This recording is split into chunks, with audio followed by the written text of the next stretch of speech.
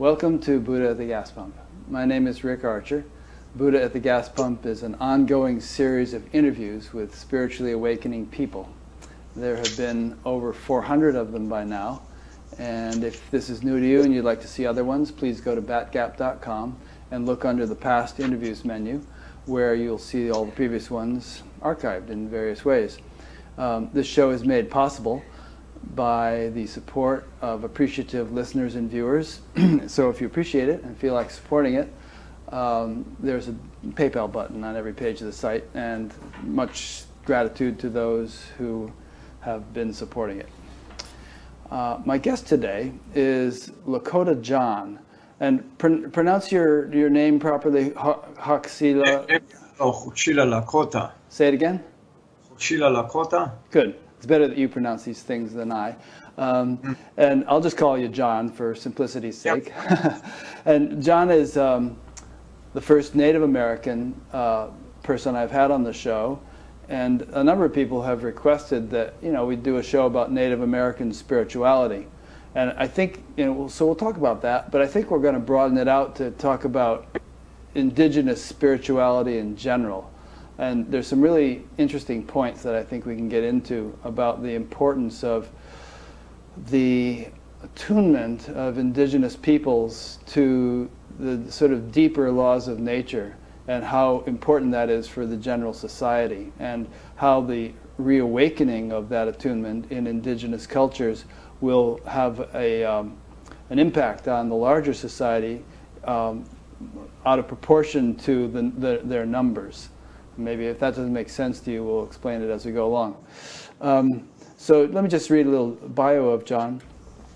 He is considered an earthman, and what's the Lakota for earthman, John? Iche Wichasha. Thank you. Iche Wichasha. Okay, good. Who is deeply connected to all things, who understands their frequencies and how to move with and through them.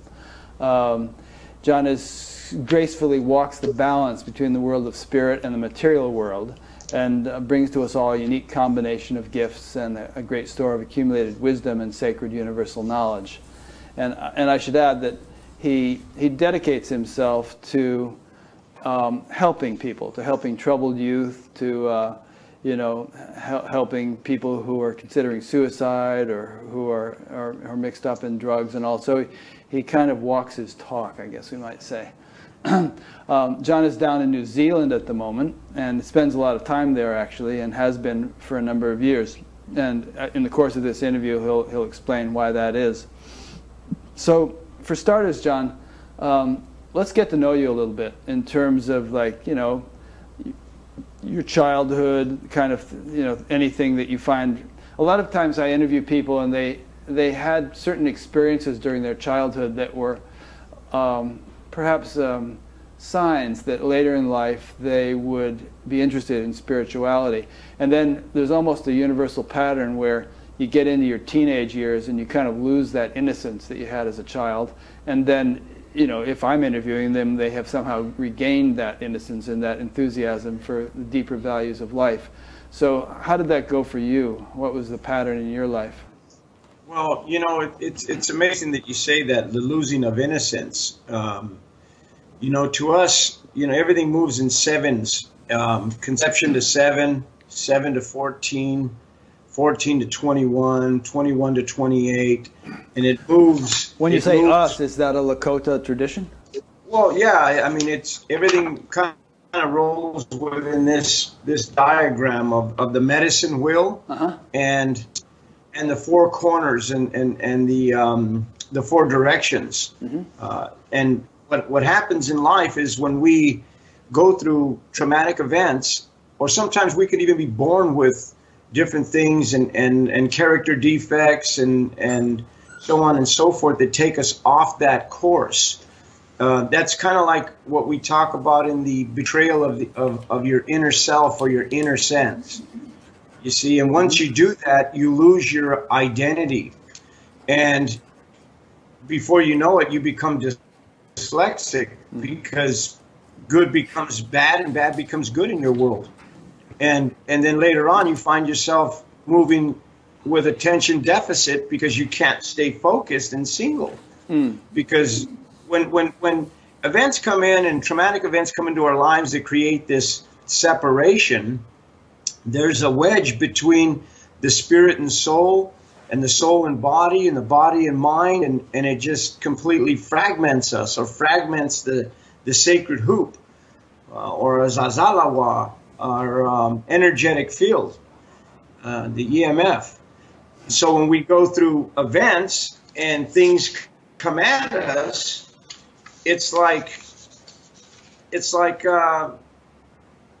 when we have this, it's like the cell, for instance. When you take the cell and you have your cell wall, and things get in and then begin to distort and go after the nucleus, it's no different from these things out there moving outside of us that come into our worlds, going into the spirit and soul of who we are. And that's what creates, I truly believe, that separation that takes place through this thing that we go through, and the betrayal of oneself.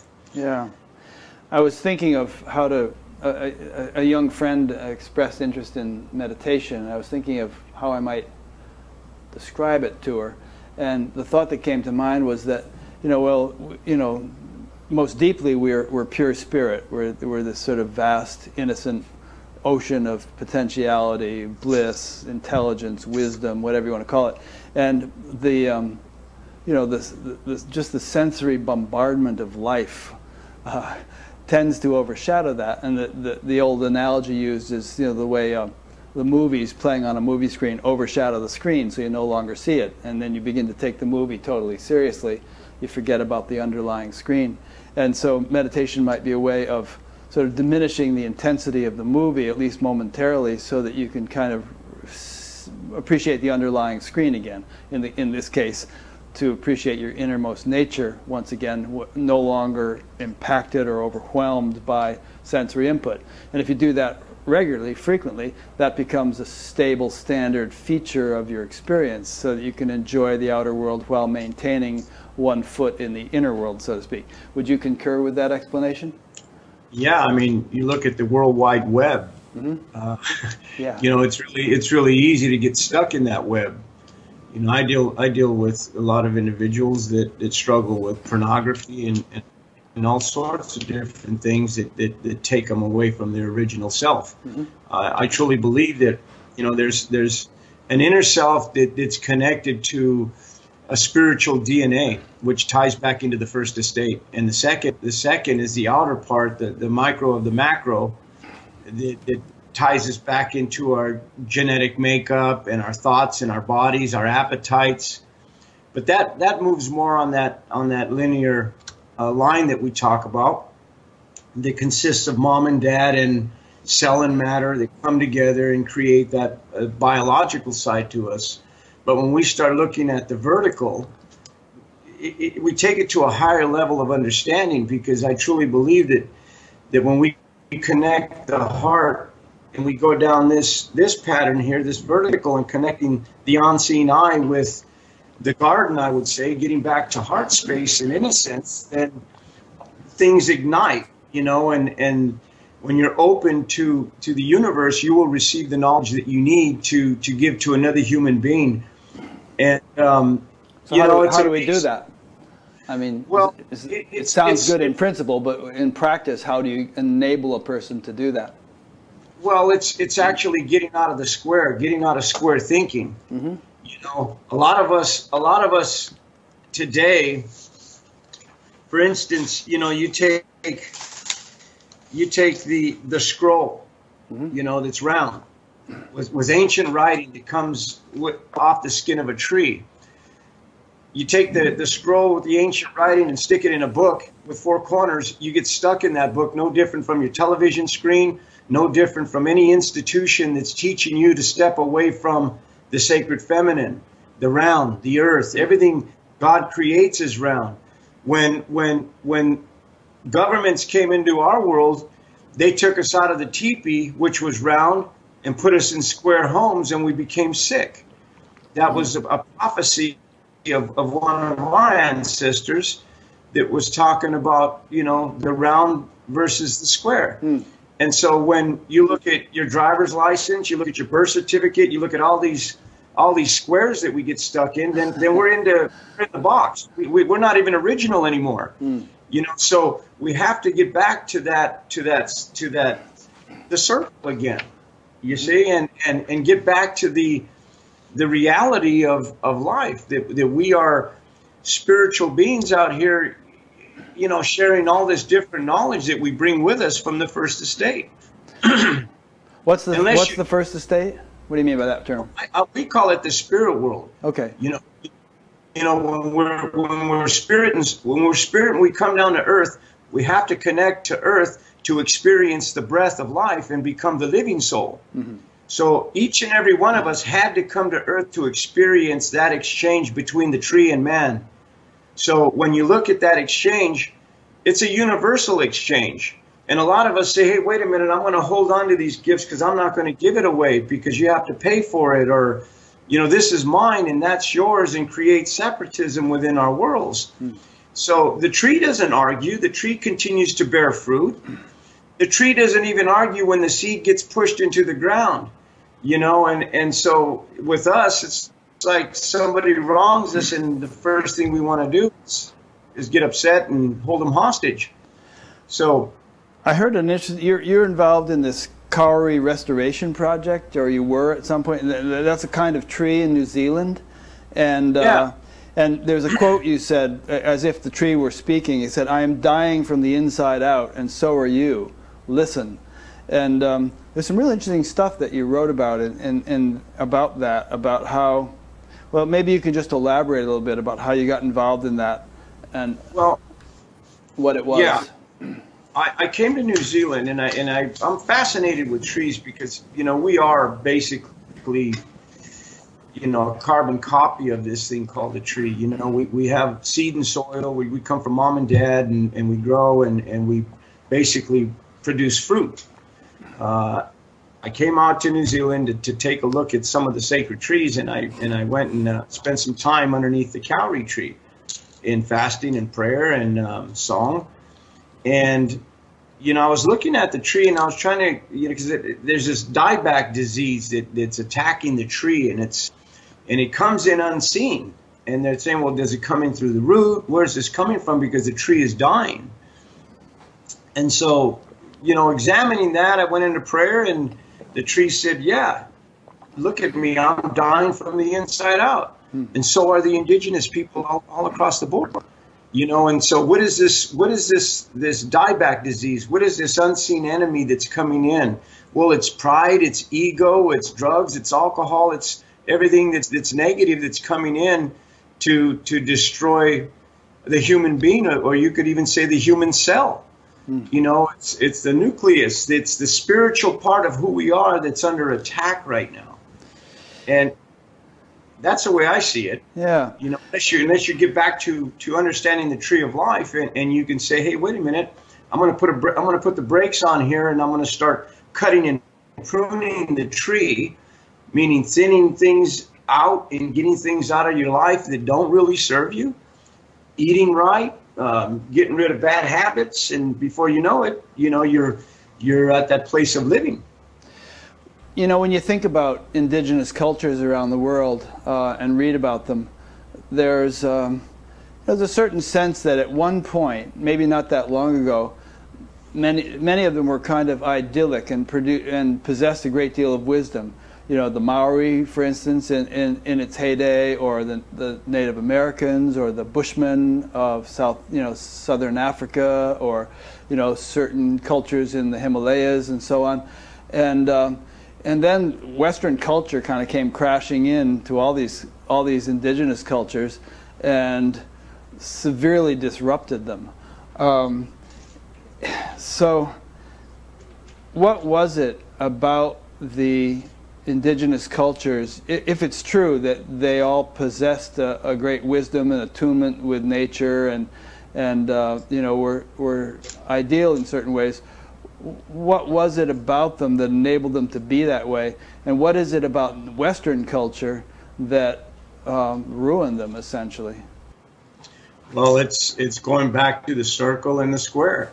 You know, it it goes back to, like, you know, I was talking to an elder here in New Zealand that was saying, well, when I was a boy, our houses were round. But, you know, the European came and started cutting down the ancient trees and milling them, and then created a square home for them, which they call the marae. And the energy, the old guy was telling me that the energy didn't flow the same. But it's taking the indigenous people out of the round and putting them into the square, and then dumping all that left brain system on them, which is academia, changing a language, changing the vowels, the a, e, I, o, u, to a, e, I, o, u. You know, it breaks the frequency with prayer and connection to the star knowledge and the song and our ancestors that walked the earth 200, 300, 400, 500 years plus. But there's nothing wrong with education if you can retain your identity. There's nothing wrong with religion if you could retain your identity. And what is that identity? It's you know, the spirit and soul of who you truly are. I always say that when the heart feels something and the breath says contrary, the words come off your tongue with a split. Because when a person doesn't really speak what's in their heart, then the tongue splits and they become devilish. They become the serpent.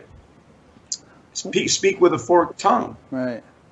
White man speak with forked tongue. Well, that's because they came in. They came in. Yeah. Oh yeah. Well, they came in with one idea, but yet they betrayed the people with another. Here, sign this treaty that we're going to completely ignore. Not even on. Yeah. You know, one thing that came to mind as you were speaking is that, you know, there's that whole thing from the Bible about God giving man dominion over the earth and so on and so forth. And it seems to me that was kind of twisted to mean just, you know, exploit it to whatever extent you can. It's all here for you. The animals are here for the trees are here for you. Do whatever you want with them and live like there's no tomorrow. You know, but really, I mean, if you think of dominion as kind of stewardship, which may have been what the original Aramaic was trying to say, then, you know, you nurture it, you take care of it like you would with your children. You know, you try to protect and nourish and help. And but that's not the way it went down, is it? Well, we've basically stepped away from the blessing, because everything, even the air that goes in and out of our body, is a blessing. The water is sacred, you know, and there's a lot going on with the water that, you know, you take big corporations and individuals that are completely, even the farming industry, you know, out here in New Zealand, it's the nitrates and everything else they're dumping on the land. It's contaminating the water source. Later on, 2 more generations, where are we going to get the clean water?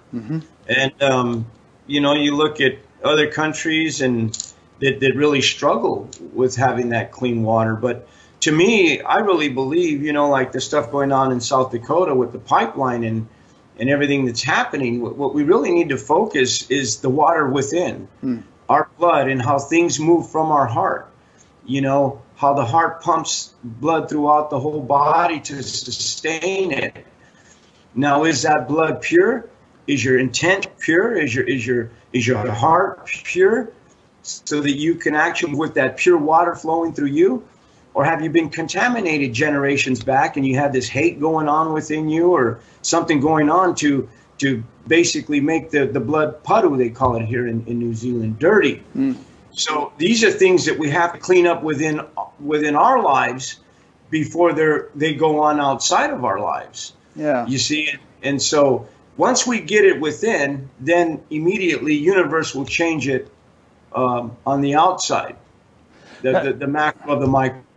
Now, do you think it's really true that if you go back 400 or 500 years, all let's take Native Americans for example. I mean, there've been indigenous cultures all over the world, but do you think that they really did have it together, you know, and sort of really were attuned to nature? Because you hear stories of, you know, warfare among tribes and all sorts of hideous tortures and things that were being done.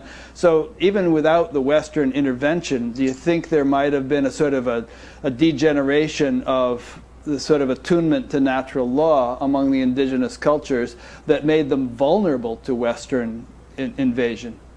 Well, you know what, people in all cultures will slack from time to time and not go out and harvest and do what they needed to do. Now this is how in tune our people were of the plains on my dad's side, is when you go out to the plains, you can see for miles. Right. So it's like, where the buffalo? How winter's coming, how are we going to sustain ourselves? Well, the Buffalo Society would go out and prepare to actually call the buffalo in.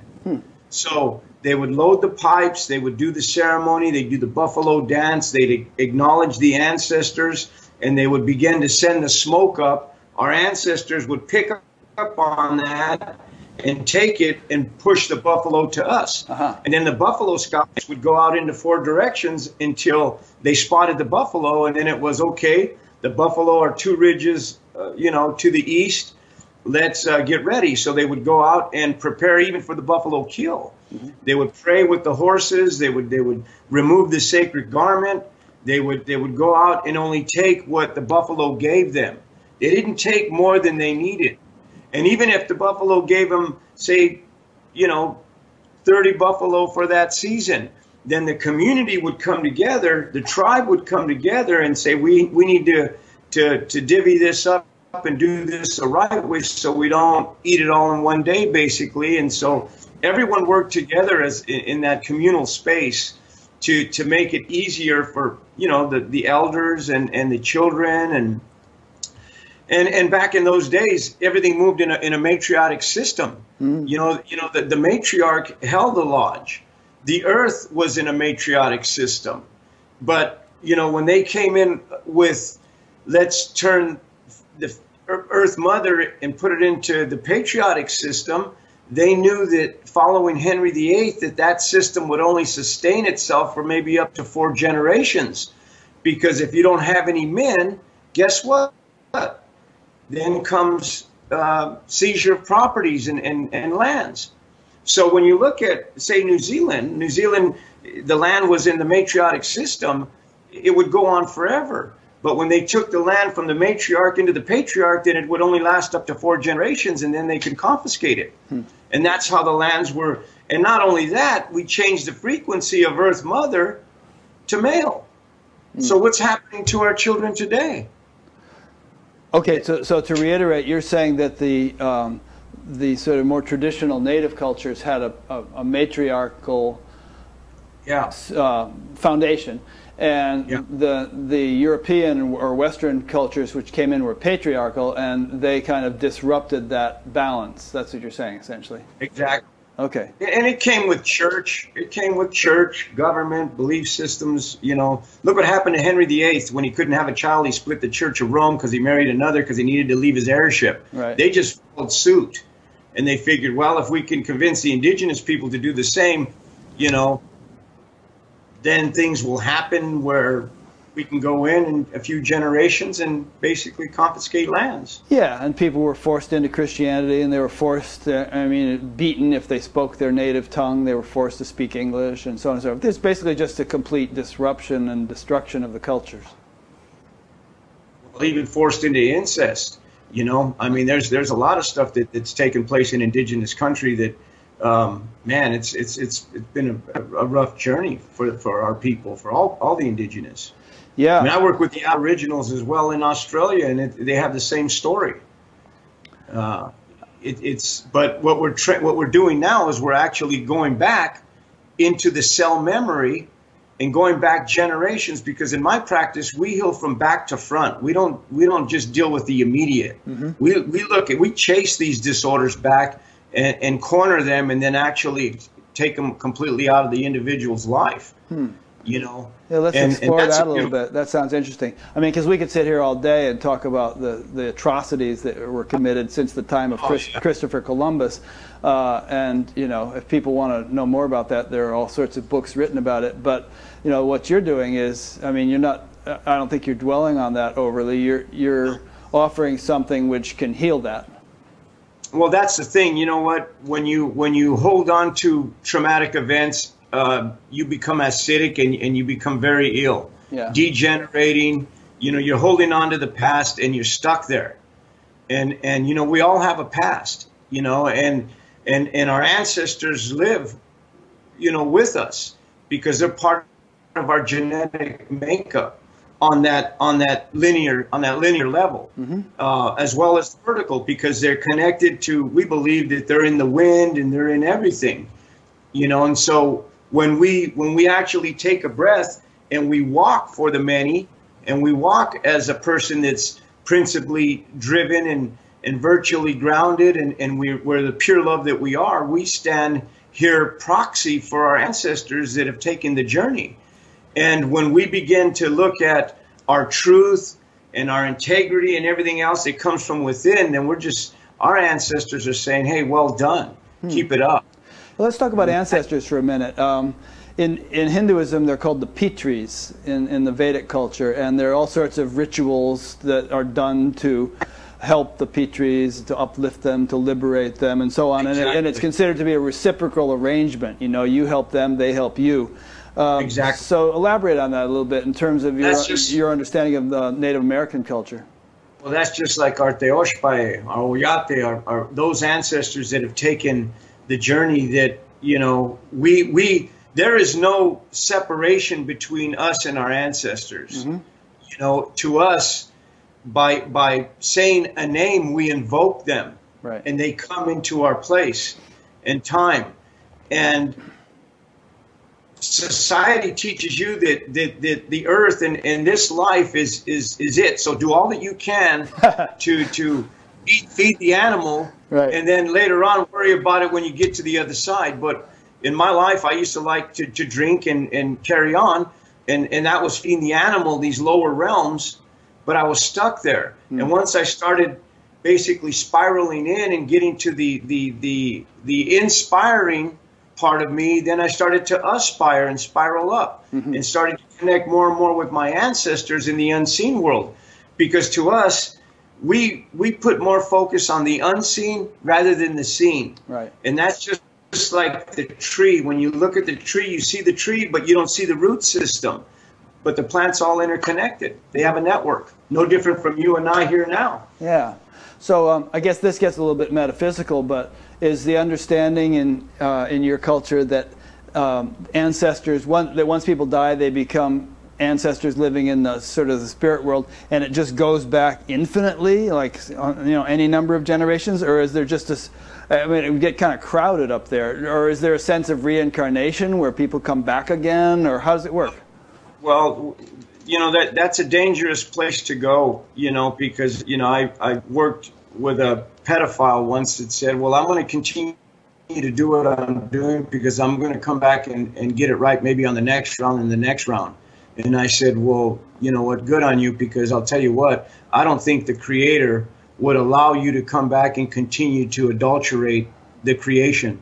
So you can go on thinking that, but to me, like I say, our connection with our people never ended. It was never severed, basically. Right. And that's why with us we have 0.0 limits to what we believe, and that's how we can connect with the eagle and actually see things from up there looking down. That's how we could name, say, Pachasapa or the heart of America, looking at the Black Hills, looking at the heart. It looks like a heart from up above. Or like the Maori people, naming the island the Stingray, because they knew how to astral travel and get out of the body, because there was no limitation to their belief and connection to the stars and everything else. It was the worldwide. There's those Nazca lines, or whatever they're called, in Peru, which, you know, you can only see from an airplane, but that are, you know, perfectly straight for long distances, and they don't know how they made them, you know, but kind of like what you're saying. Yeah, that's, yeah. You know, we rely a lot on science, where, you know, science is here and senses is here.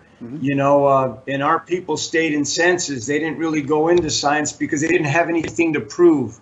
They didn't have to go out and say, well, I'm going to, you know, prove this and prove that, and look at how smart I am, and look at the knowledge I carry, and look at the degrees that I have hanging on my walls. Well, that's just, you know, knowledge. What about your life? What's in your heart? What's coming out of your mouth? And to me, when I work in the profession that I work in, it's real easy to look at somebody and look at their state of being, and you can actually look at their heart and say, okay, well, what created this?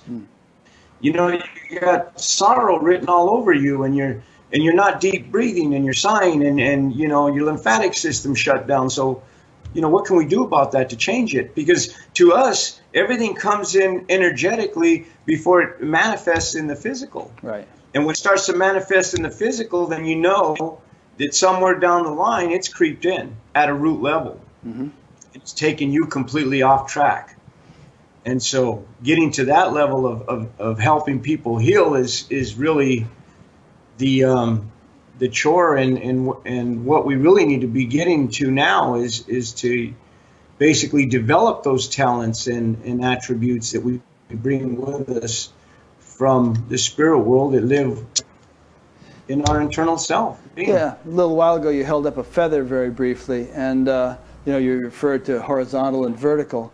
And so I think what you're saying here is that, you know, yeah, there you go, that looking, just today I saw somebody sent me some quotes from Einstein. You know, there's that famous quote about trying to solve a problem on the level at which it was created is kind of like, you know, absurd or insanity. And so what you're getting at, I believe, is that trying to solve problems or trying to change life just by remaining on the horizontal level at which you already reside isn't going to get you very far. You need to sort of access the vertical and sort of, get down to the sort of deeper values of the spirit, which underlie the apparent superficial values of life.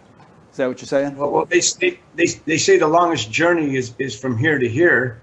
And when you can get out of your head and get into your heart, you're into your innocence or inner sense. When you can get to the inner sense, you're back in this place called the Garden of Eden. But once you get to the garden, remember there are trees in the garden, which is the tree of good and evil, duality. And it says, well, partake of this tree and this apple tree and bite into this and you will surely die. Well, when you play with this thing called duality, you're dying spiritually, because you're playing with dark and light constantly. And then you go over to the tree of knowledge and say, okay, well, this is working for me because I've stepped away from the tree of duality, but I'm playing with knowledge.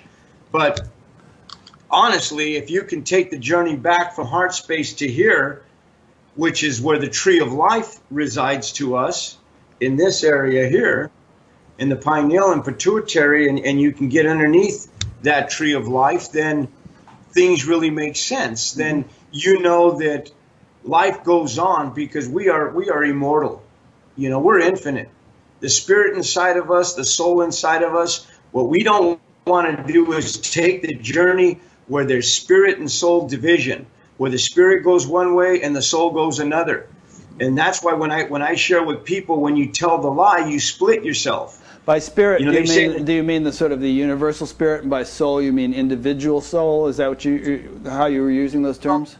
Well, there's four parts of us. There's the spirit, the soul, the body, and the mind. Okay. And so when distinguish between spirit and soul, what you actually mean by those terms? The soul to us lives within the breath of life. That's the essence of who we are. Okay. That's what they call the Maori or the Wonia, is the essence of that gives us life. But the spirit has its true identity. We come from the spirit world with attributes and talents and identity. Now, what happens is the square system tells you, well, your identity lives here, and this is what you should be. But this is surrogate power, because what happens is the mind begins to try to govern the heart when it should be the other way around, where the spirit ends up governing the mind. And the mind begins to obey the spirit, because when you begin to take a thought into the body, you actually start thinking in reverse order. So in the medicine wheel, when we go clockwise, we go mental, and we go spiritual, emotional, physical, and back up into the mental. When we go counterclockwise, it goes mental, physical, emotional, or in the soul level, back to spiritual. So we're going backwards. So what happens is everything that we do is in reverse order because it becomes a thought, and then the body automatically says, well, I think that would be good for me, rather than really even checking with the spirit and soul if it's good for you. Because the spirit and soul will never betray you. Your innocence will never betray you, but your mind will get you into trouble. Because it did for me for many years. So every time I get a thought, I take it to the spiritual side of me and say, well, is this really good? Is it going to edify me and help me get to higher places of aspiration? And immediately, if it's not, spirit will reject it and say, don't even go there. Because a lot of times, like I say, when we go left spinning, we take from the mind to the body, and then we sell the soul, because we believe that the soul is in the breath of life. When God breathed into man and woman, they became the living soul in the creation story. So the soul is what goes through division in life. It's not the spirit that's divided, but a lot of people say it's just mind, body, soul. But that's not truth. It's mind, body, soul, and spirit. Or spirit, soul, body, mind when it's moving clockwise. Because either we'll go counterclockwise on the wheel, or we'll go clockwise. So today you have societies moving and thinking in reverse order. And that's what creates that thing called dyslexia, because we betray our innocence and good becomes bad and bad becomes good. And so everything we see is completely opposite. And then it creates attention deficit disorders because our house is divided. We're looking at life through this linear line where we're looking at this and looking at that and never really looking up to get to here, to get to those higher levels. Even in meditation, you can go into meditation, but a lot of people say, well, hey, we got to just tear down the walls. But in a home, there's weight-bearing walls that shouldn't be torn down because the roof will come down on you. And there's things that we have to be careful with when we step into that realm, because we don't want to just become open to whatever that's out there, because a sexual energy can come in and before you know it, all you're thinking about is sex. Yeah, I got an email from somebody not long ago, and she was talking about this young man who needs help. And he is so cracked open that he's hearing everybody's thoughts, and he's just getting all this information that he doesn't know how to deal with, and he just doesn't have any grounding.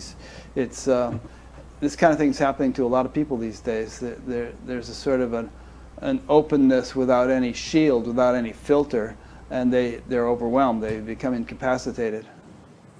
Well, that's because of the generation, the seventh generation that's here today, that's going to reboot this new spirituality. Actually it's an old spirituality, but they're going to separate the common sense from the nonsense. Because there's a lot of nonsense out there, and there's a lot of fairy stuff out there, and there's a lot of duff out there, and people are finding when they start going down these paths later on, they're completely bankrupt. And so they're like, well, this isn't working for me anymore, but this is what I've given up. I've given up my power to this person, and now they've sucked the life out of me. So what do? I'm working always in damage control. People that I meet are like, hey, this happened. I'm like, well, hey, I'm just glad you're here today, so this way we can sort through it and put you back together again. Here at the Four Winds and Valor, we do that type of work with people constantly. People who are sort of, well, I think what I just heard you say was that there are a lot of special souls being born whose role it will be to help bring in the sort of a more enlightened world. And but a lot of these people they have some difficulties to go through before they're ready to play that role, and for some it's a very difficult transition. Or actually connecting with those that can actually lead them and guide them in that way. Yeah. Because if you take a young person that their mind is wide open, it's like in our tribal societies, when you took a kid that was acting out like a horse, immediately you would say, well, the horse is connected to that child, and that child will grow up and probably become part of the horse society. And then they're so connected to the horse that, you know, they're inseparable. And what happens is you take them and you develop that talent, and then you place them in that stewardship. No different from a buffalo society, a medicine society, any type of society. Today, you take a kid that's born with these talents, and immediately they say, well, wait a minute, you need to be a lawyer, or you should be a electrician, or hey, dancers don't make good money, and you like to dance, and they want to deprive you of this passion that you have inside, because they want to put you in a square system. And I think it's important that when our children are born, to really look close at the attributes and what they carry and what they aspire to, so that you can build on that rather than focusing on their F. And, you know, like education, they'll focus on the F and forget about what you're good at. And before you know it, you have a serious complex, you know, because things are not working for you and you can't bring the F up, or whatever happens in life. A lot of times I've heard you say, you know, we believe, or, you know, such and such, and you're kind of referring, I believe, to your, you know, your native culture's wisdom. Are you referring to Lakota culture? And I have another follow-up question, but let me have you answer that one first. I think you got to remember that on the medicine wheel, there's 4 colors. There's red, yellow, black, and white. The red man represents the indigenous people, the earth people. The yellow man represents the Asian, which is the one that balances the yin and yang. The black people, they're athletic, they're dancers. The Africans, the white people are the analytical, the thinkers. So in that medicine wheel, it's balancing the spiritual, emotional, physical, mental, the attributes of the 4 colors, to bring it to your core and your center. So and I always remember I was just going to say, so that must be a relatively new understanding, because a few hundred years ago, Native American people would not have even ever seen yellow or white or black people, you know, before the right. Well, this was prophecies that came through our ancestors and elders. No different from the, you know, the 4 colors coming together under the sacred tree. So it's an ancient prophecy that was prophesied even before those people showed up. Right. You know, coming together as a people, as a collaboration, which is happening now. More of our indigenous people are becoming more open to share spirituality, because life won't go on with this separatism and you go that way and I go this way, and we have to come together to share that knowledge and bring it all together for this generation, to groom them to be great thinkers and great leaders. But like I say, one has to really get to know themselves. They know themselves on that vertical or the horizontal line, their genealogy and their genetic makeup, but to go back to the vertical line and really connect with sky and earth, which is the spirituality and the soul, the spirit and the soul of who we truly are. Remember, we had to touch ground before we became the living soul. We had to come to earth to understand that exchange and the law of correlation. You know, when I mean, if you look at a map of, you know, the original North America and where all the various tribes were located, you know, there are a whole lot of them all over the place. And was there any sort of intercommunication, and was there sort of a deeper sharing of wisdom and knowledge, or were they pretty much autonomous and you know, out of touch with one another, and each developed their own wisdom?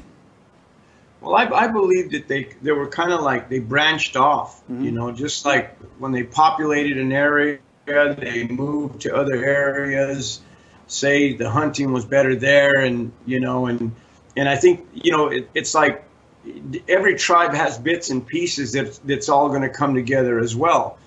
But it's encoded. It's really encoded, because the reality to it is when you actually go to the inner self, you actually go in and find that truth that lives within you already. It isn't something that you have to search for in a book or on the internet. It's encoded in you. And so when you get to that place, you can actually peel the layers of the program that's gone in your ear and begin to take a look at the inner self, and that's when all the knowledge starts coming back.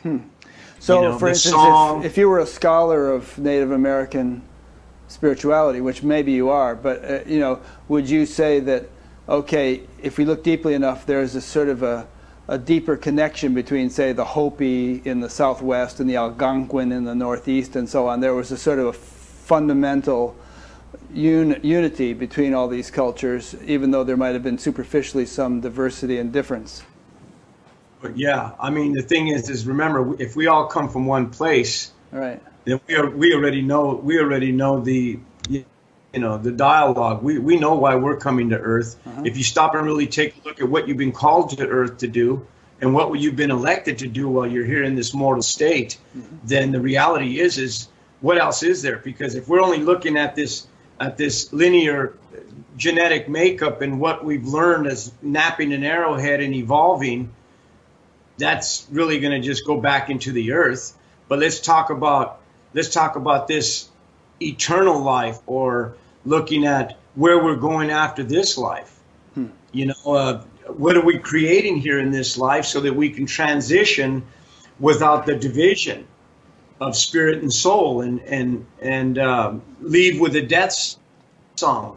In our culture, every tribal member had a death song, and that transition wasn't a bad thing.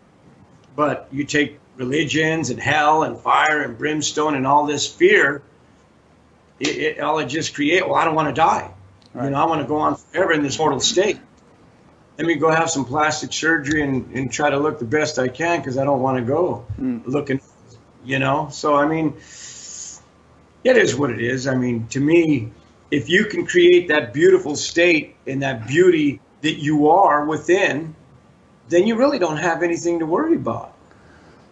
So what do you do on a daily basis to enrich and deepen your own connection with spirit? I sleep till about 3 in the afternoon. No, I'm just joking.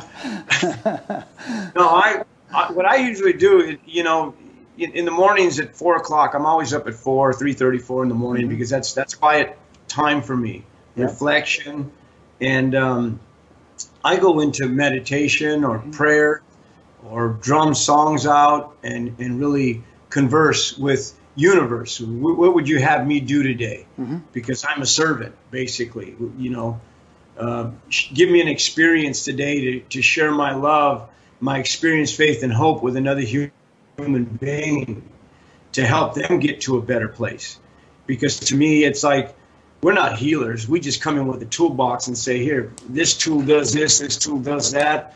To me, everything's about numbers and diagrams and see, touch, and do's. Is when I work with people, it's let's look at conception to 7. Let's dissect that 7 years of your life. What took place? What were mom and dad thinking at the time of your conception? Was it scarcity? Was it fear? Because we're born with all of that. If on a physical side. So then, when I'll you share have, a story. oh, go ahead. I'll share a story with you, please.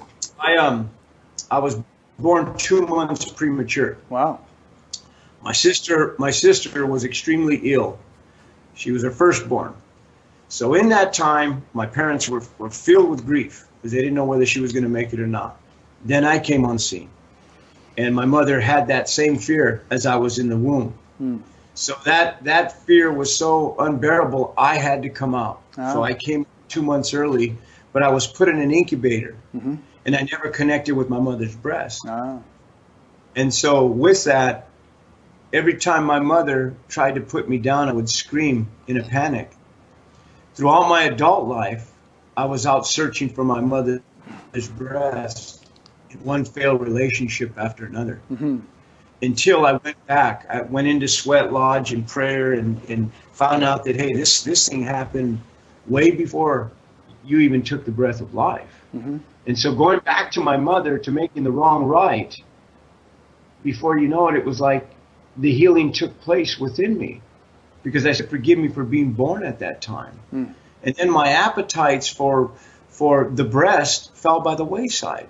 I didn't have to go looking for relationships, but it took me having to go back before I could move forward to really look at these character defects that I was born with. And it was a beautiful thing because it enlightened my world in recovery and teaching people how to take traumatic events and deal with them so that they do not live in the cell memory.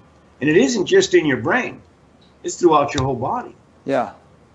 And so for you, sweat lodge, prayer, drumming, chanting, things like that. Fasting, praying, yeah. And so then when you work with others now, you pretty much give them the same tools? Oh, yeah. You know, we start, to me, it isn't hard to look into an individual's eyes and look at what's there. The eyes are the windows to the soul. You know, you can look into the eyes and do a little bit of iridology and start looking at traces and looking at their hands and looking at their hair and, you know, the features on their face. And before you know it, you're pulling things out of them that they wouldn't really share with another human being. And then you can give them the tools to fix it. You know, rather than just saying, well, I'm going to use Freud's work or Jung's work, and I'm going to diagnose you with this, and then you're going to accept it. Then you're going to go see a doctor and get some medication for it. Yeah. You know, because, you know, the diagnostic moves from spirit to spirit. When I meet people, it's like, do I have the permission to speak to your inner self, which is your spirit? Because our spirits will communicate and they will not lie. But if I sit back and I'm moving on ego or pride, and I'm using somebody else's work, guess what? I'm going to misdiagnose. And so if they give you that permission, then you kind of tune into them and you're able to offer them something to reconnect themselves with spirit. Right. And then we start looking at the physical end of it. Like health and diet and things like that? Yeah, well, yeah. Testing the blood. What's living in the blood? You know, why the nucleus is under attack. You know, why the cell wall is weak. You know, we have to look at all that. Yeah, so it sounds like you're taking a blend of ancient and modern. I mean, you're referring to pineal and pituitary and DNA and you know, cell walls. And this is all stuff that the Native American cultures didn't even know about. So it sounds like you're taking the best of both worlds and coming up with, you know, therapy. Yes. What are you going to say? We did know about it. We did know about it because this is our culture right here, the sweat lodge. Okay. But and you see, and the sweat lodge is a cell. Yeah. And going into the lodge is actually going into the cell memory and extracting. Okay. So it was, but you got to understand, you go back 200-300 years, we didn't have the issues that we're having today. Right. You know, we didn't have, I'll share something with you. People today that are basically diagnosed schizophrenic, in our culture, it was a blessing because those people worked between the two worlds. Exactly. They were given their own teepee.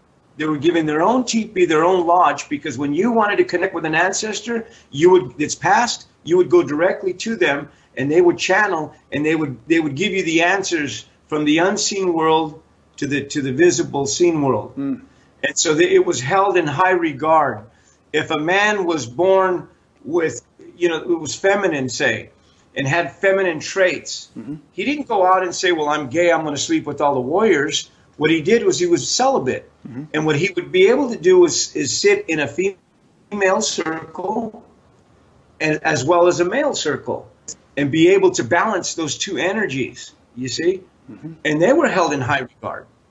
Because a man that could sit in a female circle and have the virtue to even bring in the principle without it being distorted was a gift.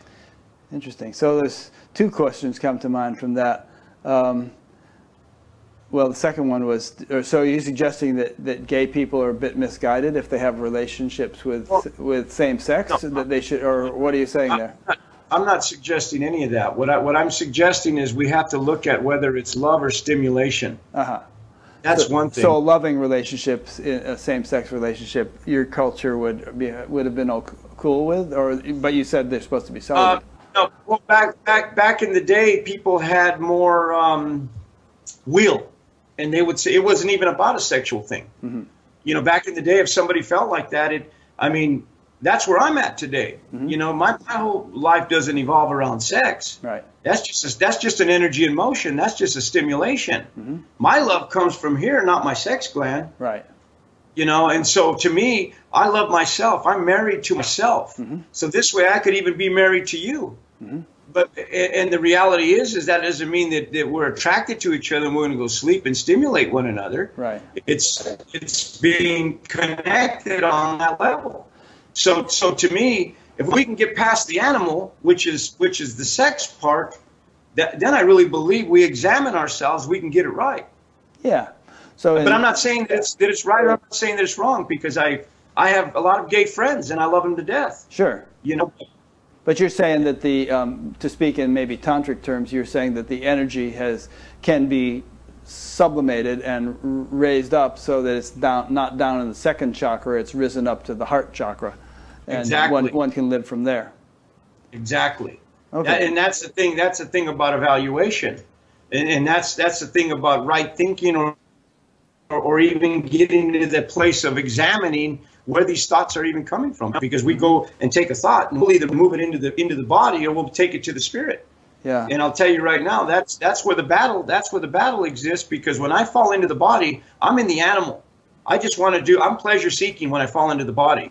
But if I take it to the spirit might say, don't eat for 3 days. Yeah. Let's put this body in check. And so immediately I'm putting the body in check, because the spirit is saying, hey, there's a struggle going on here. If you take, for instance, in Christianity, the master, before he became the master, what did he do? He went on a hilltop for 40 days. And then what happened? Yeah, go ahead, continue. So he goes on this humblecha, on the vision quest, right? And the first thing he overcomes is his appetites, when they say, hey, turn the stones into bread. Okay? Second thing he overcomes was his ego. And then he overcomes his pride, and then says, get behind me. And then the angels come and minister. Well, what is that really telling us? If we can overcome the world, then we can have angelic beings, celestial beings, minister unto us. So we have to get out of the animal, we have to get out of our ego, we have to get out of our pride, and then we have the reception. It's like, to me, when I work with people, what does it take to have a connection with another individual? It takes a proposal, it takes an engagement, it takes a wedding, and a reception. What am I proposing today to quit what I'm doing? You know, how would I engage with it? How will I marry it and fuse it so that my reception can be turned on? So I can be switched on at all times. If I don't have a proposal, then I sure in the heck ain't going to have an engagement, because what am I going to engage with? So without the engagement, where does the marriage come? The marriage comes from marrying the heart, the breath, and the tongue. And that's when you speak your truth. And then nothing but pure thoughts and images move into, because the mind goes through a renewal process. But you have to get to the innocence, you have to go through the integration, the marriage, before you can have that renewal of the mind. Because there's so many programs in there that keep us from our highest good. And so much division, attention deficit, dyslexia, and here we are self-destructing. Does that make sense? Yeah, it does. And a couple questions come to mind. One reason people didn't see me do this, but you saw me turn around a minute ago, and it was to pick up this book, which was written by the woman I interviewed last week. And it was about a young man who was basically diagnosed as schizophrenic, but who was like incredibly deep, intuitive person, and basically misunderstood. And he foresaw his own death and drew pictures of it. He was struck by lightning. Who can predict that? And then she began communicating with him once he was on the other side, and came through with all kinds of interesting and profound, uplifting, evolutionary, information, which was helping his parents and all kinds of other people. So I just found it interesting, that coincidental, but and interesting that you mentioned that in the native culture, schizophrenics were actually considered to be people who had a foot in both sides, who were tuned into spirit. Yeah. So there's that. Both worlds. I worked with a woman out here that was diagnosed schizophrenic, 15 years on every medication under the sun. And there's a thing, genealogy out here is huge in New Zealand and in our indigenous world. To understand where we come from before we understand where we're going. Yeah. Now, this woman basically held the genealogy for both sides of her family. Now, I worked with her for 1.5 years, sweat lodging, prayer, fasting. We finally found that the genealogy, the voices that she was hearing were the people that were connected to her through genealogy. And there was work that she had to do for them. And once she started connecting on those levels, the voices started fading out. And today she's a productive individual moving in society and off of medication. So they were just trying to get through to her, and she was ignoring them. She wasn't channeling in. She didn't know where this was coming from. Right. So she went to see it. She goes out and sees a doctor. They diagnose her. Boom, here's medication, da-da-da. And she was still loopy. Yeah. You know, even with medication and still hearing the voices that they were going to stop. But we started unveiling that and really going back and taking a look at it. It was a beautiful thing to see this woman come back. I'll tell you, when she first came into my presence, I wouldn't even touch her. Yeah. She was so vexed and so contaminated. It was like, whoa, wait a minute. You know, she was laughing, crying, you know, just completely out there. Yeah. But, you know, she was just tormented, you know, and so, yeah, I believe that there is hope if you can dig deep. And, you know, it's really hard for, you know, for that system to say the mental health system to coin this, to bottle it and package it, because each individual, a clinician and therapist really has to know themselves before they can work with another human being. Yeah. And a lot of times the clinician and therapist is so sick they have no business working with their clients, because they're not in touch with their inner self. Not saying all of them are like that, but the majority of them are, because they want to save the world, and that's no different from healers. They want the outside experience, because really inside they're saying, I need help. Yeah. Interesting. So you have this sign behind you, Valor and Tonic, and which is, I guess, the name of the organization you're working with and through there in New Zealand. And there's some kind of, it says the Wellness Center down beneath that. So is that an actual physical building that you have, like a center, a clinic? We do. We have a clinic here. We do acupuncture, a lot of different stuff, raindrop therapy. But we have as well as a outdoor facility where we do the sweat lodging and questing and all sorts of Native American crafts. What I've done is I've taken our Four Winds organization. We have a Four Winds Wellness in America, Australia, and New Zealand that we basically kind of work in different areas to be able to facilitate and give to the people what they need. Where's the one in America? In St. George area. St. George, Utah? Yeah, yeah. Oh, right. Yeah. Okay, yes. We have a mutual friend that you were talking to about that. I've worked on a lot of different wellness centers and actually train people how to use the programs that we do to take people through the rites of passage, taking them into a place of connecting. And yeah, there's just a really deep level of what we teach at Four Winds, the sacred hoop ceremony and seminars that we teach, drum workshops, rhythm, frequency, colors, therapy, because there's systems in the body that basically connect to the colors.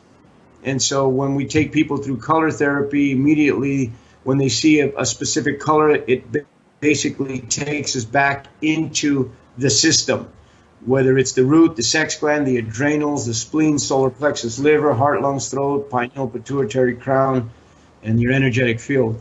So, you know, there's colors connected to it that basically reveal where the trauma's at and where it's residing. So it sounds like you have a whole potpourri of different therapies and tactics, some of them kind of traditional and ancient and, you know, originating from your culture, and others maybe from modern sources. You're just kind of taking whatever works and using it. Yeah, you know, and that's the thing. You got to intermarry everything, you know. And the more tools you have in your toolbox, as long as you're connected to spirit, you're not going to misdiagnose. Right. You know, whether it's rapid eye therapy, whether, you know. Yeah. I mean, it's to me, it's like I say, if I spent 5 minutes with you, and you're in my office and we're in our space, you're immediately revealing to me what's really going on within you. And so if we can build that relationship and get past the fear and the separation and, oh, and you're white, not native and black, and, you know, get all through that, then we can get to that place of wellness, and you know, taking you to higher levels of understanding and where it really came from, and get you more to a healthy state. How many people are you working with at any given time in these clinics or centers? Well, you know what, I'm working with 15, 20 at a time, sometimes 150 at a time. Bigger group meetings and things, yeah. Yeah, you know, I do different, you know, say one-on-ones. We'll do group work where, you know, to me, I like to explain everything. So this way, when they say go into the sweat lodge, they know what they're getting. They know what each direction means. They know, you know, the song and whatever's going on in that lodge. It's not a mystery. Yeah.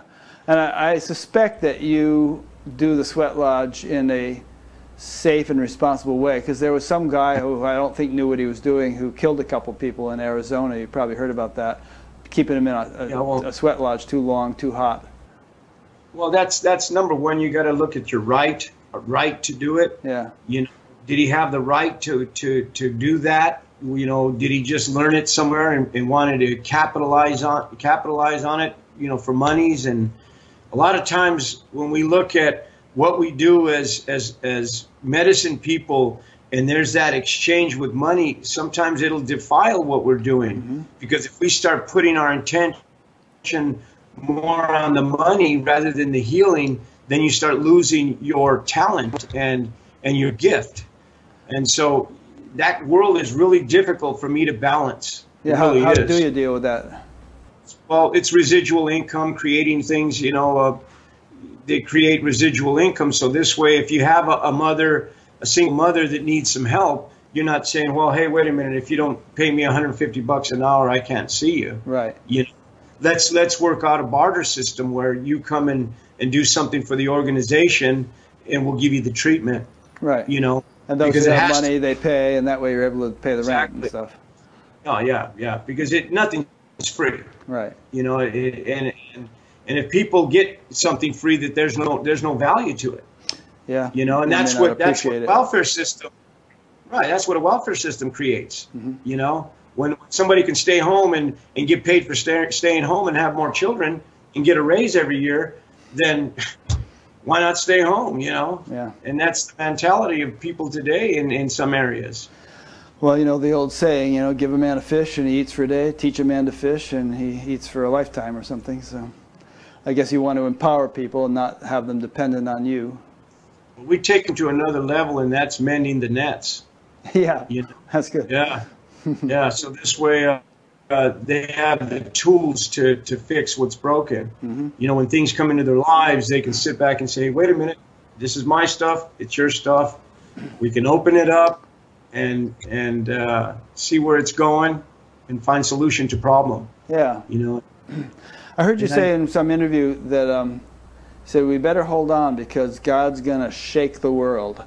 You know, to kind of, I guess you're saying to wake it up out of its stupor. You know, so I mean, do you have a sense, either personally or is there any sort of thing, any prediction in your tradition about where the world might be going in the next decade or 2 or 3? Well, I'll tell you, you know, there's things happening all over the world today, and there's an attack on the water, you know, and not only the water, to me, I mean, the trees, the water, the air. It starts with Miniwachoni, the water that's sacred, that gives life. If we don't have water, then, you know, where are we heading as a human species? You know, are we going to end up? And there's areas in America where they recycle the sewage water, and you know, and the frequency is still living in the water. You know, stop and really think about it. Here in New Zealand, there's places where the water is extremely pure, and I'm grateful to be here to have that experience. But I really believe that we as a people need to really look at what's happening here in that heart space, and really start looking at the square systems that we're stuck in, and then learn to really get back to, number one, nurturing the female. I believe that's a huge thing that needs to happen today, and that's to show that unconditional love to the female. Instead of looking at the female as objects and using and abusing, you know, we have to get back to that place as males to really honor the life givers. And that's a huge campaign that we're working on today, is teaching people how to get to that place. You know, but a lot of times it's loving yourself and loving your mother and loving the earth, you know, so this way we can connect with that energy of female and love. That's great. What was I just going to say? Oh, water. Yeah, I mean, that's what Standing Rock was all about, wasn't it? It's the fear that the Dakota Access Pipeline was going to pollute the sacred water. It's not when. I mean, it's not. You know, to me, I look at things in America that are being pre-staged right now. I mean, it was shown to me that pipeline is just it's pre-staged, so that when it breaks, it's all about relocating the indigenous people. And once they relocate indigenous people, then they go for the resources underground. So, I mean, it's happening. So are you saying that it will be intentional if that pipeline breaks, so as to give an excuse to move the people? I'm not saying anything. I just, to me, I pray that it doesn't happen. You know, everything happens for a reason. You know, with technology today, we don't even need oil. You know, that's true. There's so many better things coming along. Oh yeah, and you know, why not pre-stage it? You know, to me, if we can really get back to the basics and really look at technology and alternative powers, we can create a better place on this planet for the next generations to come.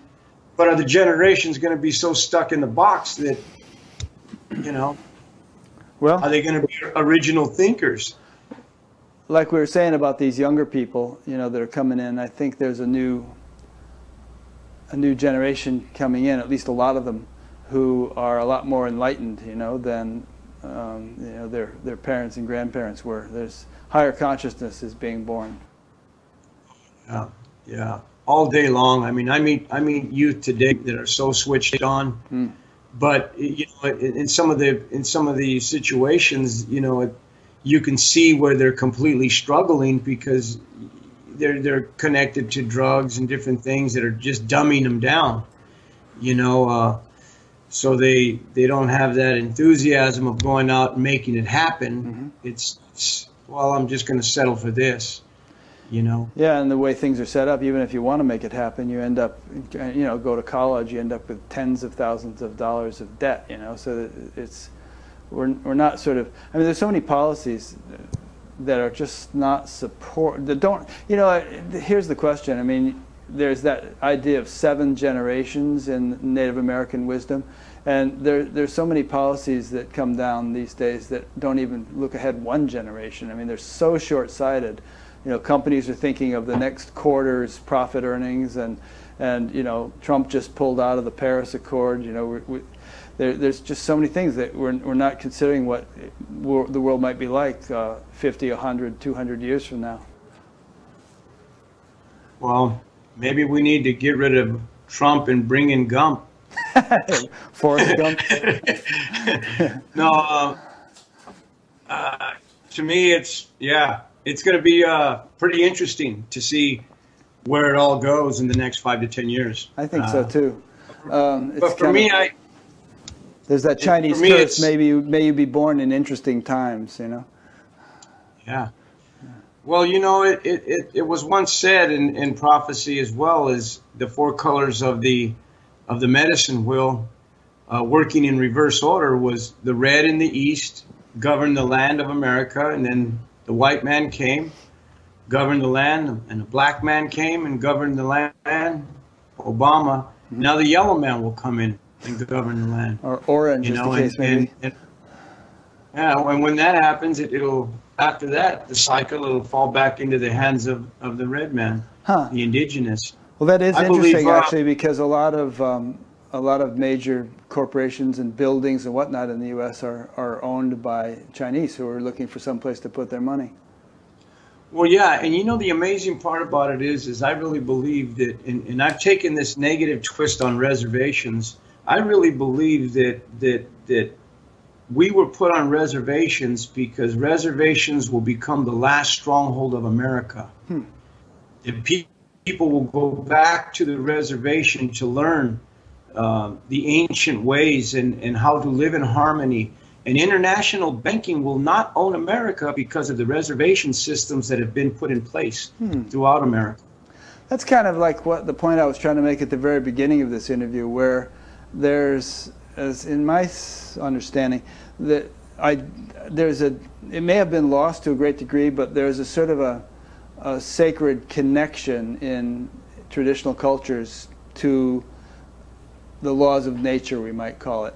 And perhaps in a way the reservations are the last stand of that connection. And obviously most of them, to my knowledge, are very troubled. I mean, if you go to, you know, what's that reservation in South Dakota?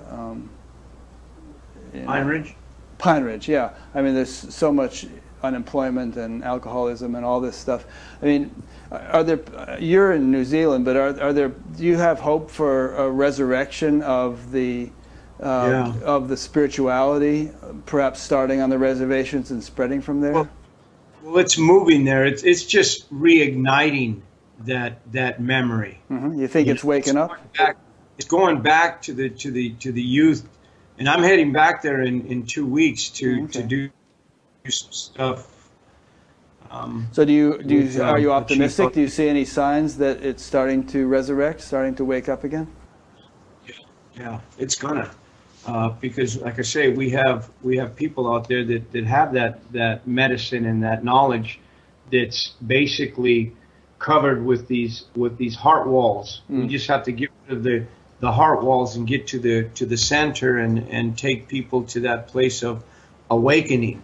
Because in the East, as the sun comes up in ceremony, the awakening comes from the East, and the acceptance and awareness, you know, and to be centered. You know, all these beautiful things that we teach within the rites of passage to take us up that staircase to the celestial realms. All that information is going to come forth, and it's going to come forth through not just tribal lands, but those that are awakening with the knowledge to help their people. I don't believe, that we should be separate. To me, I have no boundaries of who I work with. I've gotten past I hate the white man for what they did to our people. Yeah. You know, to me, I cannot teach what I teach if I'm caught up on something that took place that I can't even elaborate on because I wasn't there.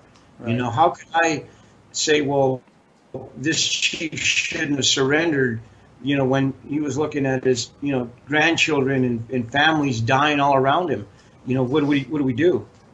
You know, so I can't elaborate on it or even remotely think about judging it, you know, because it happened for a reason. And you look at the stronghold of America, I really believe that there's going to come a time where the reservations will become a very strong place. Once we can, you know, get rid of those that want to control the reservations, like maybe the Buell of Indian Affair, who knows, you know. Yeah. I mean, these days, I'm going to see Amma tomorrow, who's an Indian saint that comes to the U.S., and the venue where she's coming is a casino on an Indian reservation. It's a Hilton Hotel called the Buffalo Thunder in Santa Fe. It's in the middle of an Indian reservation. So that's something, too, where it's one of the sort of lowest forms of Western culture, gambling, has become the lifeblood of, economic lifeblood of many tribes. So I mean, wonder if that's going to change. They may not have a lot of back to the square. Square, yeah. It goes back to the note. It goes back to that system. Let's get the white man back for taking our lands and create a casino. Well, I've worked with tribal people where casinos are creating a lot of damage with the youth, as well as good, education. They put boundaries. You get to X, Y, A, B, C. You get past these levels and you receive this money, and they kind of keep the carrot in front of the donkey, which is good. But the reality to it is we're still trading. We're still bound by a system. Yeah. So the reality is do we really even have freedom? Once they put your name on a piece of paper and leverage you with another country for U.S. debt, then is your name really free?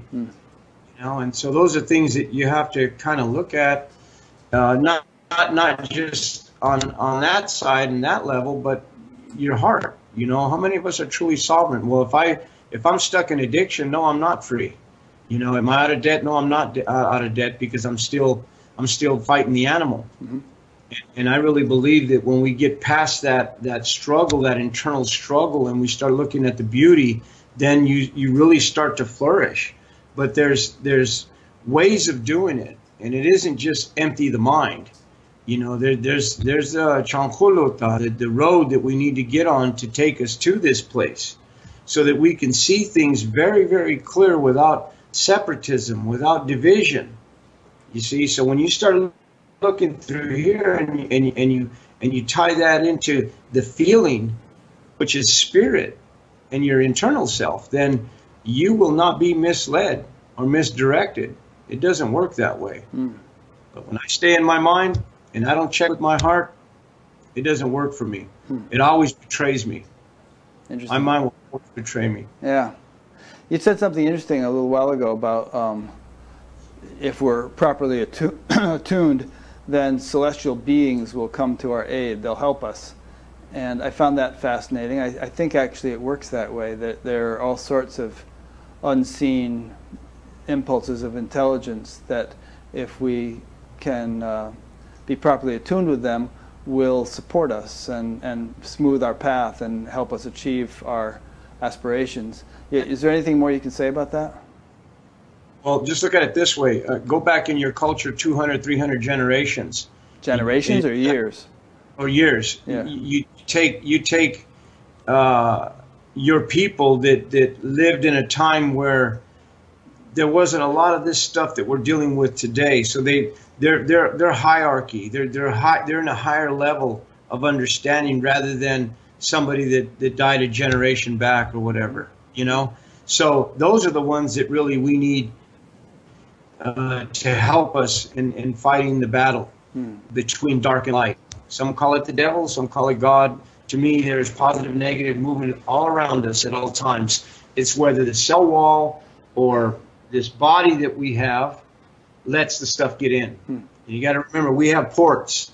There's 13 ports throughout the body where things get in. The ears, the eyes, the nose, the mouth, here, 2 at the bottom, up on top, there's ports. And when we open ourselves up to things coming in, to play around within our mind and in our thought, and begin to go after the nucleus, go after the spirit and soul of who you are as an individual.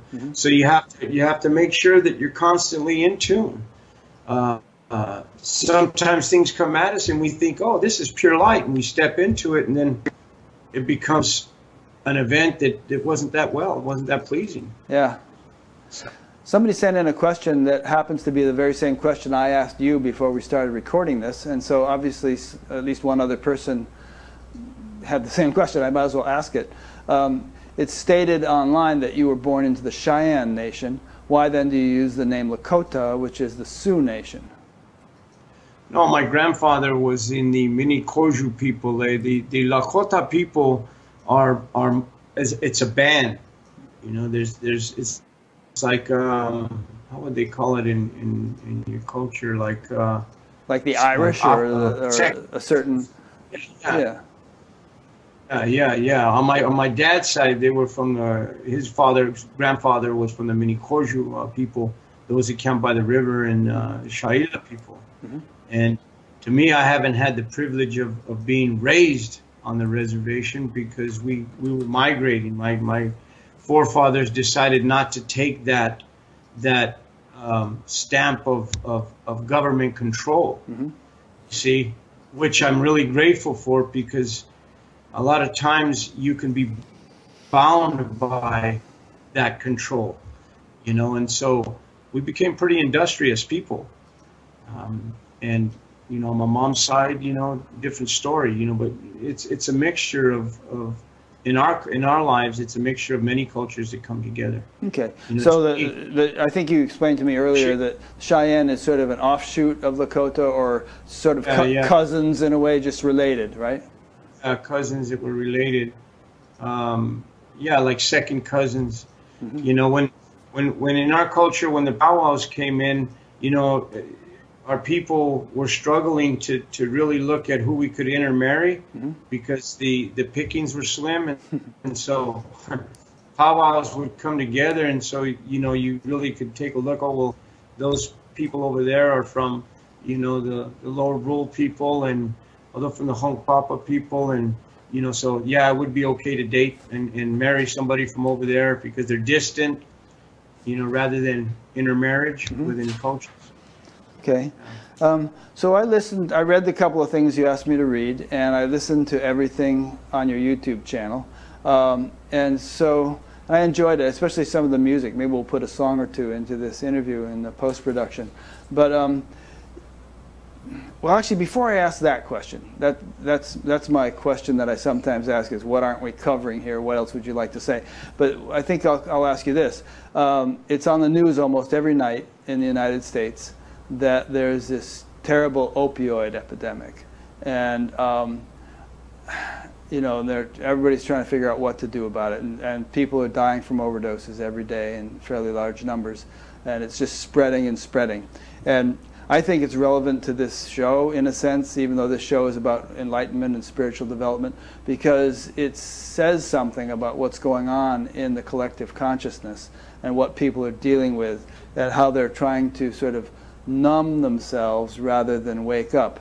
I mean, I had this realization when I was 18 that there's only one way out, and that's sort of up in terms of higher consciousness. If you try to blot it out, you're just going to have to deal with it again later. I think you say in your book, feelings buried alive never die. So what observations do you have on the whole addiction thing that is an epidemic in the United States, at least, maybe other places, and you know, what sort of wisdom can you bring to that topic? Well, sedate is see you at another date. Sedate, you know, we tend to not want to deal with the emotion today, so we'll put it off till tomorrow and sedate. Opiates are huge in America at this time. You know, young people, and when I was in America working out there, that, you know, a lot of these young people were getting into the pharmaceuticals. Right. And robbing their. Then they go from there to heroin because the heroin's cheaper. Yeah, because it's too hard to get. Number one. Right. You know, prescription drugs, and then they venture off into street drugs and street opiates, which are the heroin and there's synthetic things that are easier to overdose on. And anyway, but I mean, what do you see that as symptomatic of in terms of a crisis of spirit? Well, I believe it's just the traumatic events. You know, you don't just wake up saying, well, I think I need to sedate. Yeah. You know, something has to happen in life to trigger that sedation. You know, trapped emotion. You know, let's look at trapped emotion. Let's look at traumatic events that create trapped emotion. They create an acidic environment. Let's look at a toxic environment. Let's look at the second chamber of the body. You know, that this is where our contracts reside. The worry, blame, and anger live in the second chamber. And most people that are dealing with anger take a drink, try to sedate it, and it lives in the liver. And so we have to go back to peeling the onion and taking a look at what's created this energy that's living within this individual's world. What created it? What event created it? And it's about evaluation. It's taking it all the way back to really look at it. So since this is an epidemic involving potentially millions of people, I don't know what the actual numbers are, but they're huge. How do we peel the onion on a mass scale? You need them to contact the Four Winds Wellness now. I think you'd be a bit overwhelmed. Well, the sad part about it is, man, is it's an industry. It fuels the industry. You're very right, and you know, people are starting to go after some of these drug companies in terms of just the way they went after the tobacco companies, suing them because they were intentionally addicting people to that drug. Okay. Yeah, and they're realizing now that a lot of the pharmaceutical companies have been doing the same thing. Right. You know, well, the thing is too is even non-pharmaceutical, it's still an industry. Yeah. You know, people are making money on it. You know, the more arrests and crime and everything else, it just fuels the machine. You know, and so why get rid of something? Why bring in something that works? And that's what I'm talking about, thinking in reverse order. You know, the systems out there today say, well, why bring something in that works, man? This is working really well because we're all in a job. We need more counselors and we need more prison guards and more prisons, and all it does is fuel the machine. So why bring something in that works? I mean, I was struggling with that with mental health. Now, how do you take this genealogy incident and look at, you know, correcting this person's so-called schizophrenia? How does this work? Well, then I was labeled a witch doctor. So, I mean, I look at stuff like that and I'm like, well, okay. But to me, the reality of it is knowing that person is now my sister, and her and I love each other, and we can sit down and share some intimate thoughts and what took place throughout the recovery, and new thoughts and other things that are coming. Now, like I say, you know, with a lot of the systems out there that don't really take on this sort of, say, cell memory and genetic disorders and how it moves throughout the genetic lines. But, you know, if you look at Jung's stuff, you know, when he was working with Dr. Bob and Bill W. from Alcoholics Anonymous, I think he was saying that you need to have a spiritual awakening. Sure, that's AA is essentially a spiritual organization. Right. And so if you don't have a spiritual awakening, then it doesn't start anywhere else, because that's why to us the spirit is in the East. The spiritual awakening comes with the sun that rises in the East. You know, and the West is about putting yesterday behind you. We create worlds without numbers. Every day the sun comes up and goes down, we create our world within the world, and our virtual reality is what we create. We could either create a world of joy, happiness, success, abundance. You know, it's just clearing that mindset. You got to jackhammer that concrete out of your head and re-pour and bring in this other knowledge and this, you know, way of thinking, right thinking, because most of us are really self-destructing just through thought. Yeah. What do we create every day? I mean, I love to create beauty and friends and a good meal and let's sit down and talk and share some knowledge. That, to me, that's the way I like living. Not, oh well, I'm going to hoard this because I think only a few need to have it. I think everyone needs to have it. Well, it's a beautiful thing you're doing. I'm glad you're dedicating your life to this. Is there anything that's important to you that you feel we haven't touched upon during this interview? Food. You know, what about food? You know, what's happening with our food today? Sure. You know, let's look at, you know, it's so expensive for organics. You know, the people out here live on bread and flours and fillers, you know, and that's what's creating this toxicity within our bodies. And diabetes, you know, and so on. Yeah, I think food is a big issue, and I believe if we all go back to a little square patch of land and creating our own gardens and having the awakening to be able to tend that garden and to weed your garden, that's a whole other level of discussion, you know, because a lot of us like the quick fix. Right. McDonald's, it's really easy to do a drive-through and boom, boom, boom, boom, and you're off with a stomach ache for a couple of days. Yeah. And the whole genetic engineering issue has actual spiritual implications in a way, because it sort of implies that it's the same sort of, you know, tendency to dominate nature that we were talking about earlier, thinking that we can understand better than nature can, you know, how the DNA works and what's going, you know, how a plant is supposed to develop, and doing all sorts of monkeying around on very fundamental levels which we don't really fully understand, and kind of playing God, and potentially creating disastrous outcomes, since we really don't understand what we're doing. We're tinkering in a dangerous way. Like, for instance, Monsanto has a seed which can't be, once the plant has grown, you can't get seeds from that plant to plant a new crop. You have to buy more seeds from Monsanto.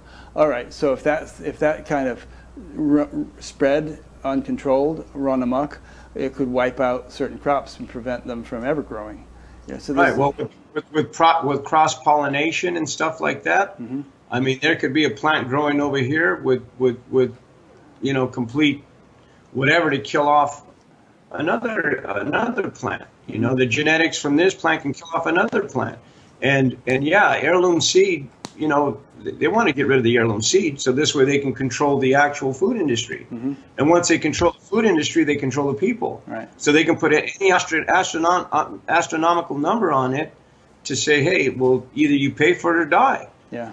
I mean, I don't know if it'll ever get to that extreme, but to me, there's a lot of people working that are counteracting that as well, though. They're going out and creating seed banks and doing some beautiful work out there to hold on to what's right. But you look at the alteration of genetics. It's the same thing with a human being. You know, when you go through events and different things happen in one's life, it alters your genetics as well. Mm-hmm. Your way of thinking, the connection to the deities and to, you know, our ancestry, it does the same thing to us. You know, so there's a physical aspect to this as well as a spiritual aspect. You know, and so we have to look at both, because, you know, the reality is the body's going to die and go into the earth and become the matter. But what happens to the spirit and soul? You know, what happens to this? You know, we've lost the ability even to, you know, with texting and this listening to people's tone and the breath.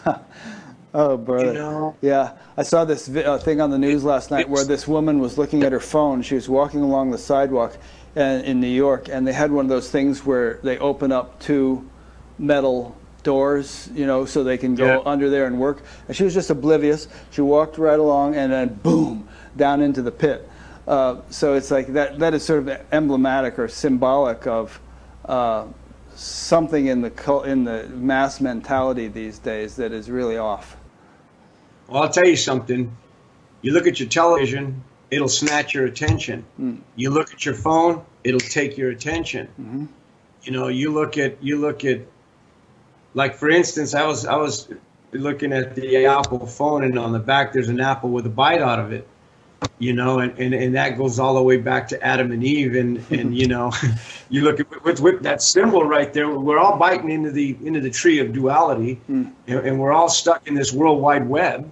But it keeps us from really examining that original blueprint and going back to yourself as a child of God, opposed to creation.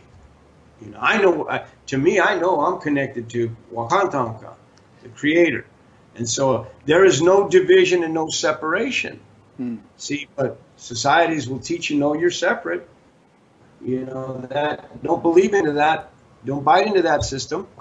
There's an interesting question here, though, which is that you know, sometimes people think, all right, well, if we really get back to an ideal society, it's going to be very simple, agrarian, you know, non-technological, and so on, you know, just like the good old days. But I have a feeling that, you know, Pandora's box has been opened, and we're not going to get back to a non-technological age. It's going to be, if we survive, it's going to be something totally new, in which very advanced technologies coexist with a resurgence or renaissance of the spirit, and that renaissance of the spirit will counterbalance the damaging effect that technology has had when it's not, you know, supported by spirit. So, you know, if we look forward 50 years, we could have a very advanced technological state, but also very advanced spiritually.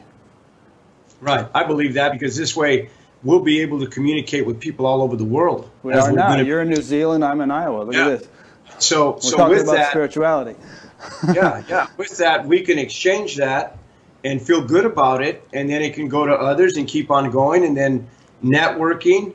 You know, there are communities out here that are doing the work. You know, that are growing food and moving more towards that oneness within societies that's really important. But then, you know, on the other side too, there's societies that fall apart because, you know, they don't have the infrastructure in. Mm-hmm. You know, each and every one of us has a stewardship to be able to maintain a community. So what are we good at and what do we like to do? You know, there's some that like to garden, and there's some that like to milk cows, and there's some that like to build homes, and there's some who like to write software.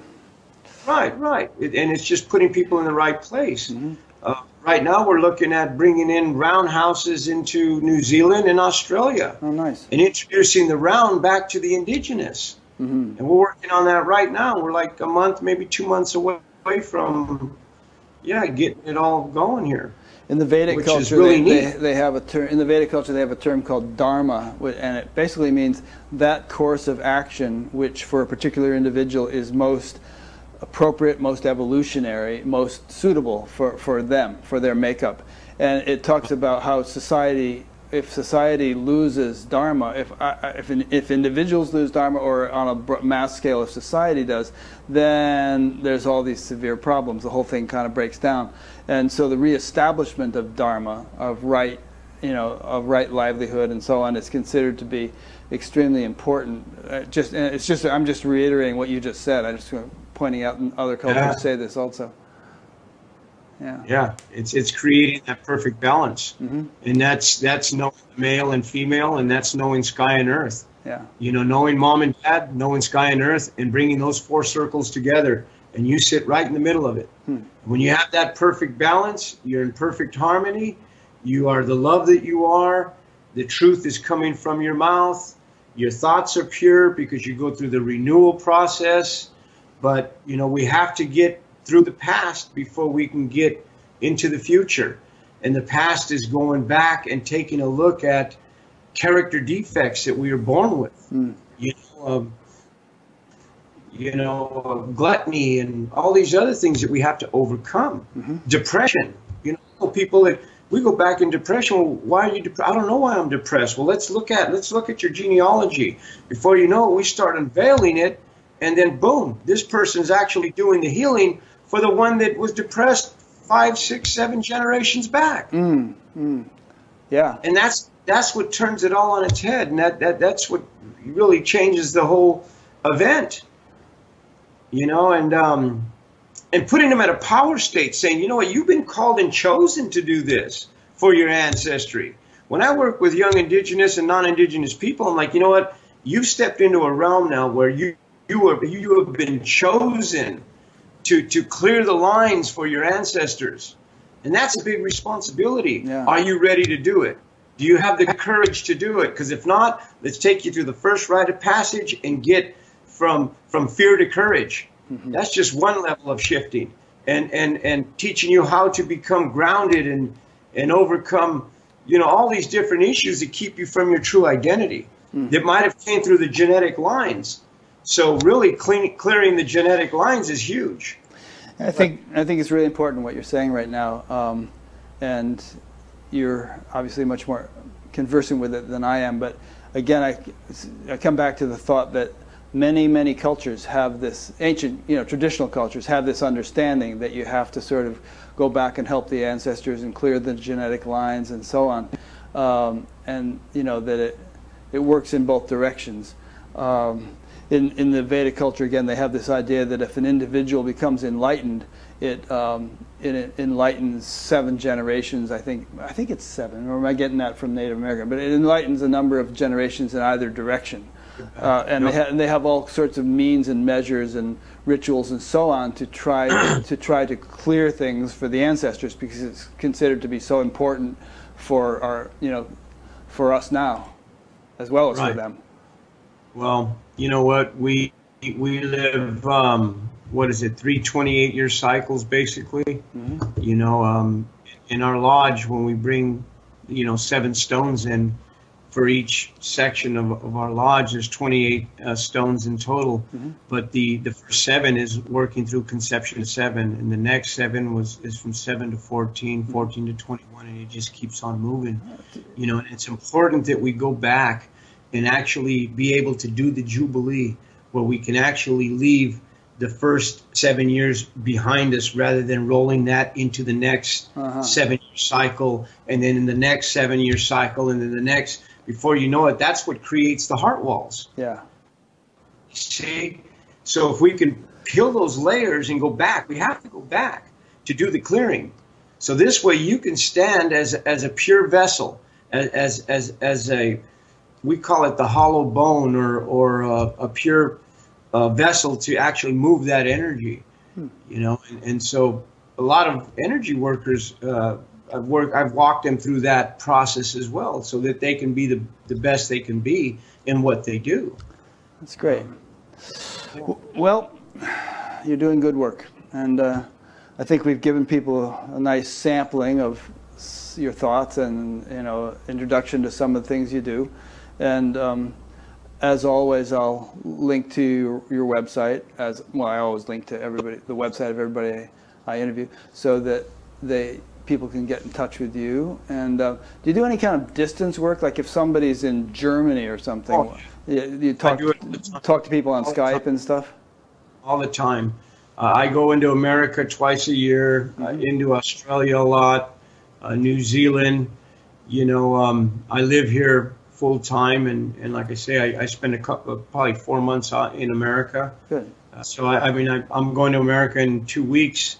And I'll be there for Sundance and a few other things, traditional stuff that we're doing back home. Yeah. And and so fourwindswellness.org, we have a nonprofit organization in 3 different countries, and so we're doing some phenomenal work with the people. That's great. Yeah. Well, keep up the good work, and this has been good speaking with you. So don't disconnect. I want to make a few general wrap-up points. So as I mentioned a minute ago, I'll link to your website, and people who want to find out more can get in touch. And this interview is part of an ongoing series. I've been doing them for about 7 years now, and I intend to continue doing them. So if you find this interesting, go to the website, batgap.com. If you like, you can sign up to be notified by email each time a new interview is posted. There's an audio podcast of this if you like to listen to podcasts while you commute or whatever. And, quite a few other things on the site. Just check out the menus. It's all pretty self-explanatory. So thanks, John. It's been good spending time with you. Yeah, we'll have to do it again. Yeah. And thanks to those who've been listening or watching. And we'll see you next week. Next week is a fellow named Tony Samara. And I've just started investigating, learning about him. Sounds like an interesting guy. And next week you'll learn a lot more about him. So see you then.